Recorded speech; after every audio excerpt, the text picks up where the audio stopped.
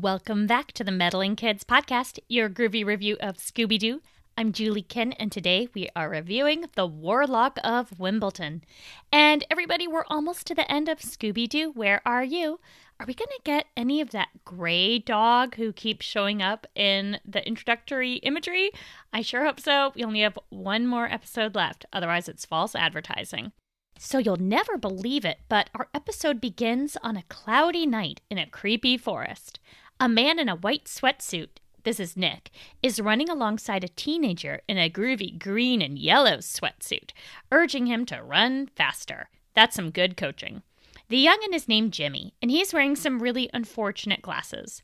They both have British accents, and the older man wants Jimmy to work on his stamina. Jimmy assures him that winning at Wimbledon is his dream, so nothing would prevent him from running fast through a forest at night. These dudes pass by some ancient-looking stones that are sort of a Stonehenge knockoff. I'm hoping this takes an Outlander turn, but instead Jimmy finds a weird red and white scepter laying on what I can only presume was a site of ancient human sacrifice. Jimmy picks up the scepter, and the top part looks like a red helmet. The eyes of the helmet start glowing, and steam comes out of the mouth. Jimmy freaks out and tosses it like a javelin at another ancient stone. We see a small explosion, and now a big dude is standing there holding the staff.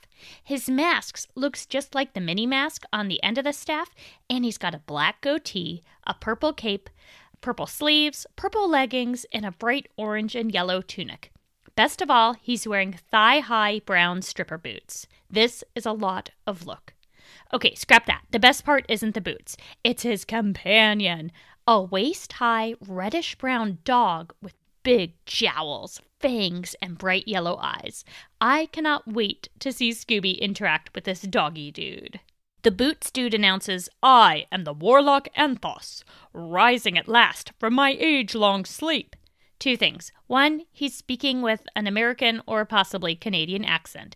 And two, if I had just awoken from an age-long sleep, my first order of business would be a nice long pee-pee. But he goes on to say that he's back to fulfill the curse against the Pelton family.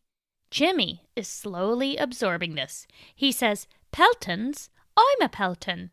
Boots dude is like, "Yes, the last of the Peltons." Kind of cruel to rub it in that poor Jimmy is an orphan. He tosses back the scepter and tells Jimmy that as long as he has the scepter, he is doomed. Nick, the coach, advises him to get rid of it, so Jimmy tosses it away. But Bootsy doesn't seem bothered and assures Jimmy he's still doomed, even as Jimmy and Nick run away. The scene shifts, and we see the mystery machine. Velma kindly fills us in. They aren't far from the ancient druid ruins of Rothmore. You know, that place where American weirdos and their huge hounds like to hassle tennis pros. The mystery machine nearly misses hitting two pedestrians. "Oh, it's Nick and Jimmy. What do you know?" Jimmy asks for help. If I were in his shoes, I'd keep mum about my recent experience and just ask for a ride. But Jimmy can tell this group of odd American teenagers and their doggo are totally trustworthy and possibly obsessed with the supernatural. "Please, we're attacked by the Warlock Anthos," as though everyone knows that warlock. Also, I'm not sure that taunting you with a scepter counts as an attack, but I get that perception counts for a lot. Velma explains to Scooby that a warlock is a magician, and Scooby communicates his understanding by pulling an irate rabbit out of a stocking cap. Everyone gets in the mystery machine, and Jimmy Pelton introduces his manager, Nick Thomas. Jimmy is wearing too much foundation or powder because his face is a couple of shades lighter than his neck. Don't feel bad, dude. I'm terrible with makeup, too. Fred knows Jimmy's name because he's playing at Wimbledon tomorrow. They drive to a cool castle that Jimmy explains his family had lost some time ago, but that he had just purchased. A grouchy man silently opens the gate and allows them to pass, while staring menacingly at Scooby. Jimmy is unconcerned and says, "That's John, the gatekeeper." He has on a lovely powder blue turtleneck, and his hair looks like Morrissey's, but we're supposed to think of him as creepy, not hot. Settle down. So my husband, Olaf, that's not his real name, it's just what he wants to be called, just informed me that Morrissey is no longer super cool because apparently he's racist. So, sorry for thinking you were hot, Morrissey. Back to the action. Although the castle looks creepy and is surrounded by gnarled trees, inside we see the kids and Coach Nick in a snug sitting room enjoying tea. Jimmy has good news. His housekeeper's pastries are smashing. She is a kind woman in a revolting pink dress, and she's excited to fatten up Shaggy and Scooby, much to their delight. They thank Mrs. Warren and scarf down a plate of cookies. She advises Jimmy to look at his tea leaves to learn more about the Warlock. We see the dregs at the bottom of his cup shift to look like the Warlock's head. I can't tell if this is really happening, or if we're seeing through her perspective, or if I'm having a visual hallucination. She says, "Oh, I see danger." Must be the Grim, a la Harry Potter. Suddenly, a set of French doors bursts open, and Scooby and Shaggy are scared into knocking over the tea tray. There stands Bootsy Warlock and his big, bad woofer. He laughs evilly, as is required of most Scooby-Doo villains, and announces, "You will never be free of the curse of Anthos. You are doomed." He and his spirit animal disappear, but the staff remains, sort of floating in midair. I'm not sure what happens to the staff because Fred, Velma, and Daphne, and the Brits, run off through the house grounds to find the intruders, while Shaggy slowly strolls around and Scooby pretends to eat a bowl of pea soup because the fog is so thick. Meanwhile, the kids hear someone near the gatekeeper's house shouting for help because of, and this is in quotes, "the devil's hound." The kids arrive at the small home and find it's been trashed. There are weird-looking red paw prints all over the place on the ground and on the walls, as though gravity doesn't matter to this pup. Now, the prints don't really look like dog paws. There's no dew claw, and the pad looks disproportionately plump. Kind of like what I imagine panda prints to look like, so maybe there's a killer panda. John Gatekeeper is gone too, obviously. A boot is covered in thick red stuff, but Velma tells us it's just red mud, not ketchup, as we had feared. Fred is thrilled to follow the trail of paw prints. The prints stop outside near a random wall or building. The kids' horror about the gatekeeper's disappearance is abated by the arrival of a bizarre man on a bicycle. Now, remember, this is supposed to be like in the middle of the night, okay? It's Mr. Burgess, Jimmy's solicitor, which means lawyer, who is dressed like a Portland hipster, complete with teal blue pants, teal blue vest, teal blue bow tie, and a bowler hat and a handlebar mustache. And he just rides up on his bicycle like la la la la la. Mr. Burgess has a calming effect on everyone. He suggests they go back to the house so they can fill him in. Scooby and Shaggy relax in front of the fireplace, while Mr. Burgess hears it all. "Oh, dear me. I always feared this would happen." "Really? Why didn't you do something about it, dude? What's the point of having a solicitor if you're not going to spill the beans about historic curses?" So, apparently in ancient time, and I'm guessing that means druid, this land belonged to the Anthos family. Now, Anthos is the Warlock's last name. But they were accused of witchcraft, and the Peltons drove them from their land. So what I'm hearing is that Jimmy's ancestors were a bunch of jerks who falsely accused the Anthos family of using magic so they could steal their property. Boo! Hiss! A curse on you, Peltons! Unfortunately, the Peltons couldn't keep hold of their stolen land because they were cursed by debt, presumably by spending beyond their means rather than a magical curse, and the land stood ownerless until Jimmy bought it. I hope this episode ends with him returning the Anthos clan to their rightful ancestral home along with a formal apology. Jimmy must have learned financial management from his family before they all kicked the bucket because his solicitor informs him he is out of dough. Unless he wins the match tomorrow, he won't be able to pay the mortgage. The solicitor, Mr. Burgess, says goodnight in his cheerful way, despite the fact that a man's just been abducted. And Shaggy and Scooby try to get rid of the cursed staff again, this time by throwing it into a pond. We see the Warlock Bootsy rise up from the pond, grab the staff as it's, floating on the water, and throw it back into Scooby's mouth. He and Shaggy run away and meet up with the rest of the gang who are watching Coach Nick give Jimmy terrible advice. He wants Jimmy to practice even more, even though it's the night before his big match. Teenagers need a lot of sleep, so I recommend against this course of action. Fred is really disturbed to see the staff again since he had commanded Shaggy and Scooby to get rid of it.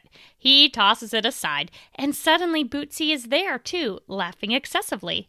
Jimmy wants to confront him, but the Warlock's dog starts growling and sort of attacks Nick, and we're supposed to think he's dragged away, although we didn't see it happen. Nick has vanished. The staff is still there, and Jimmy breaks it in anger. As he tosses down the pieces, we see the eyes on the little helmet on top start glowing again, and we fade to commercial. Have you ever been reading through a stack of comics and thought, hey, maybe I should see what this Arkham Asylum game is all about? Or been playing Marvel vs. Capcom and felt like you were at a real disadvantage because you didn't know who half the characters were? Well, Play Comics is the show for you. I'm Chris, and each episode, I take a look at video games based on comic book properties and how well they stick to that source material. So, whether you know the comics and want to actually learn how these games work, or know the games and want to know what the hell is going on, go check out Play Comics at playcomics.com, the Brain Trust Bros Network, or wherever you find your favorite podcasts.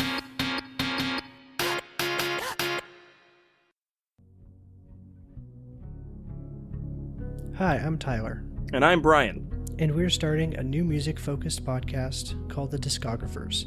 For our first 10-part series, we'll focus on Trent Reznor and his band 9 Inch Nails. We will explore the personal story of his career and look at his music on a technical level. Check us out on Twitter at DiscographerPod for details.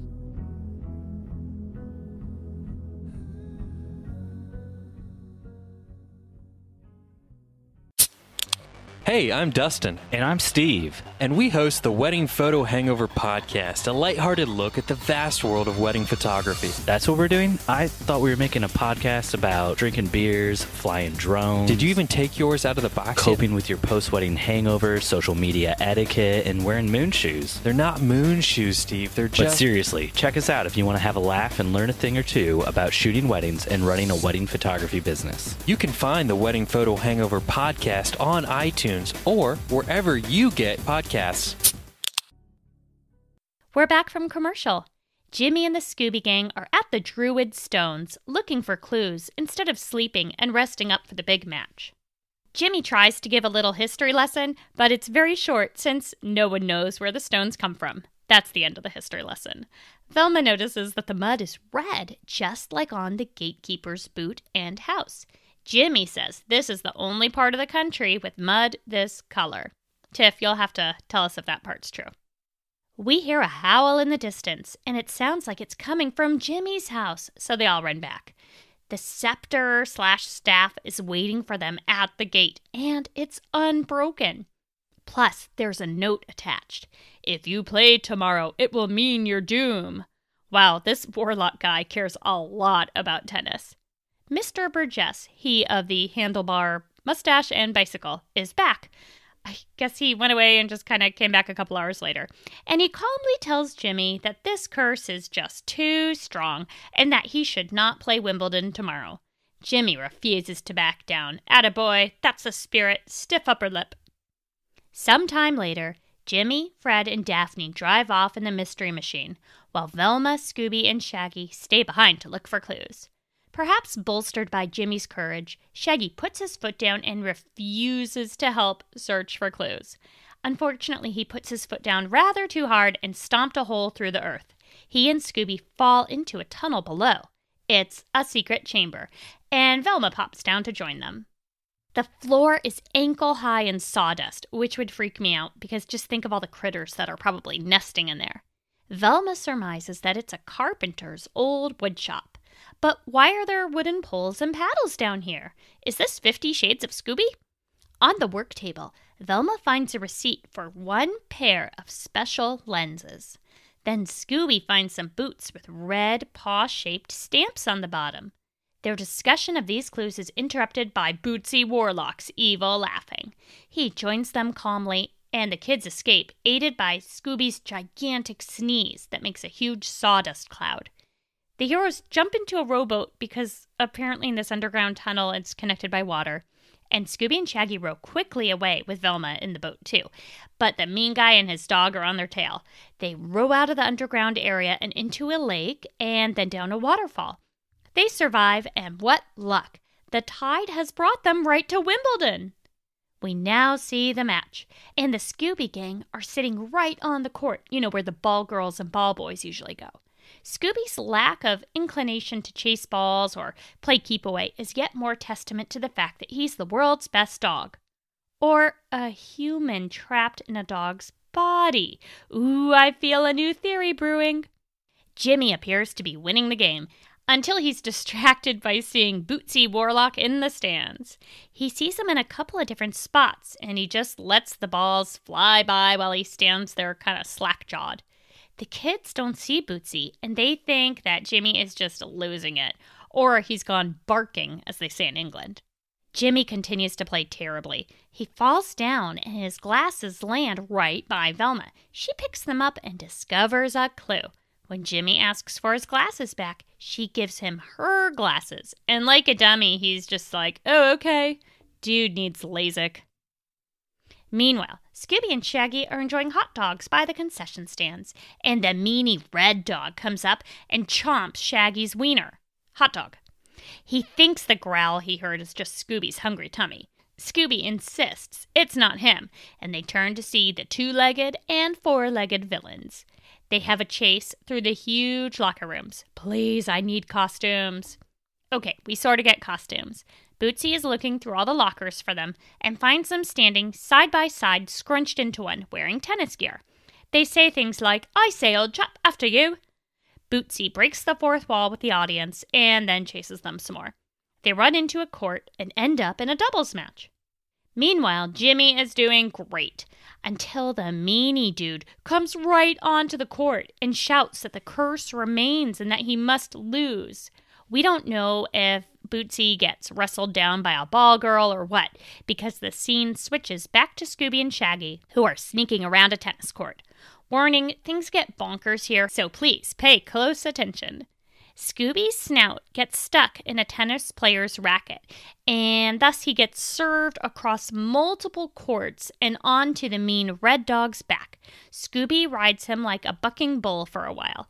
Bootsy tries to get his dog and ends up flying behind them both while holding on to the red dog's tail. Undistracted, Jimmy wins the game. Scooby, Bootsy, and Meanie Red Dog all crash into a hot dog stand. Scooby pops up and we see all his face orifices are stuffed with wieners, hot dogs. He sucks them in through his mouth and ears. They just go right on in through his ears and he looks thrilled. The Bootsy Warlock and the Mean Red Dog also pop up. Velma first unmasks the Devil Hound, and we find it's just this random old Basset Hound. I don't think we saw him earlier in the episode. It's just a big ol' hound doggy. The Warlock ends up being Nick, but Velma says there's another Warlock, and she looks through a video camera and sees him in the stands with a briefcase. The dude actually just looks like a regular dude in a baby blue turtleneck. But when you look at him through Jimmy's glasses, he looks like the Warlock because of a combination of TV magic and special formulas and lenses that help images appear. Apparently, Nick switched the glasses during last night's chase.